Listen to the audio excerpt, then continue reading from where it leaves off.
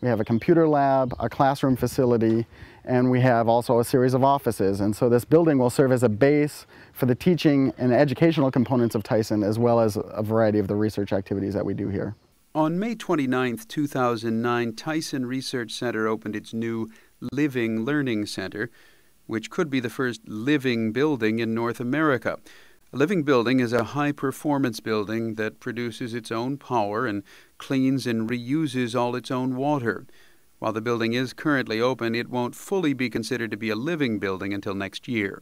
The Cascadia Region Green Building Council put forward a living building challenge, and this challenge requires buildings that want to achieve it to be in operation for a full year before they can achieve status as a living building. And so we're in the process of trying to achieve this status. There are a total of 16 criteria that will be reviewed over the next year for the Living Learning Center to get certified as a living building.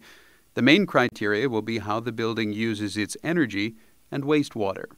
There are many features of the Living Building Challenge that you have to meet in order to meet these requirements. The most important ones include materials, energy, and water usage. So what we have to achieve is zero net energy, zero net water usage, as well as a variety of materials and educational and aesthetic values in this building.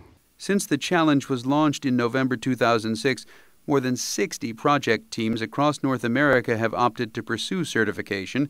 In 1 year, if all the criteria are met, the Living Learning Center at Tyson could be the first building in North America to meet and be certified as a living building.